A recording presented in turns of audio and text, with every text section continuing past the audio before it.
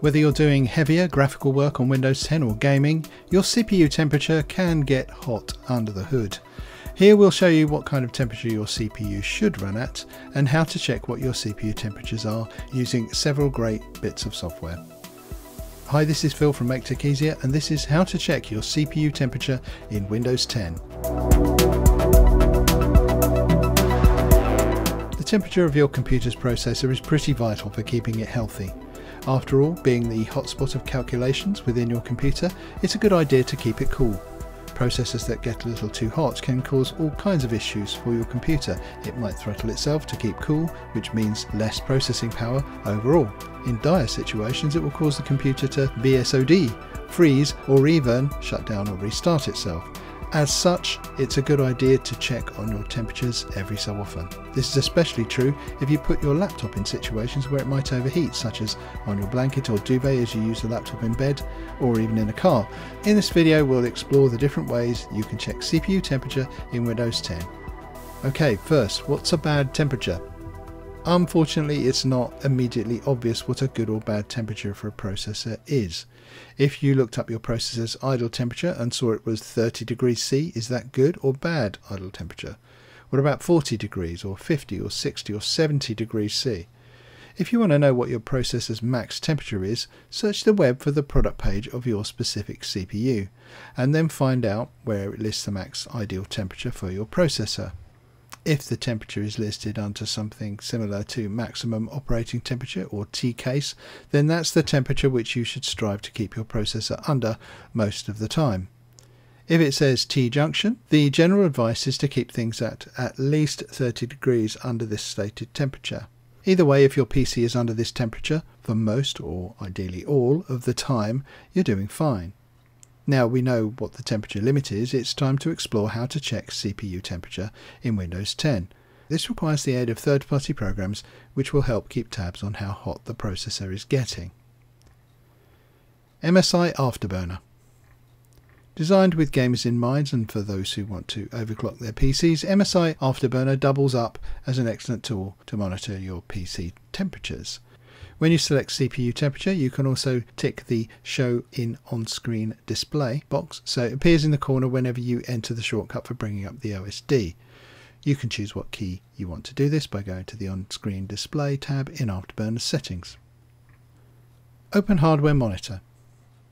Open Hardware Monitor is a nice solution for getting all your needed statistics in one place. This will be able to tell you what your CPU's temperatures are, as well as your GPU's temperature, the voltages being used in your computer, and even how fast your system fans are going. This makes it a robust tool that allows you to keep an eye on all your system temperatures.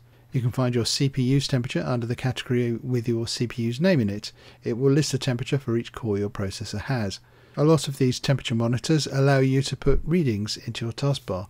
This is particularly useful if you're doing system-intensive tasks and want to keep an eye on your temperatures without darting back and forth between the active window and the system monitor. If you'd like to see the CPU temperature in the taskbar, right-click the temperature itself and click Show in Tray. If the reading ends up hiding in the additional icon section, you can drag it out onto the main active tray. This means it'll always be visible as long as you can see the taskbar. CoreTemp. If you'd like something a little more focused on the processor itself, CoreTemp is a good choice when you need to check CPU temperature in Windows 10.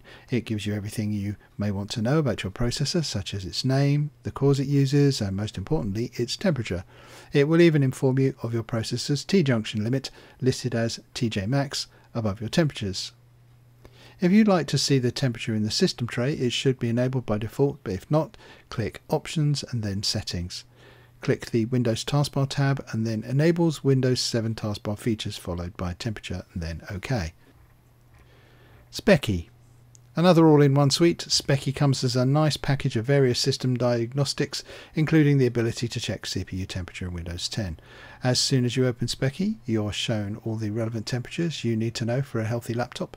It's also great for digging up information on your system, so make sure you remember this application should you need information about your operating system or motherboard, for example.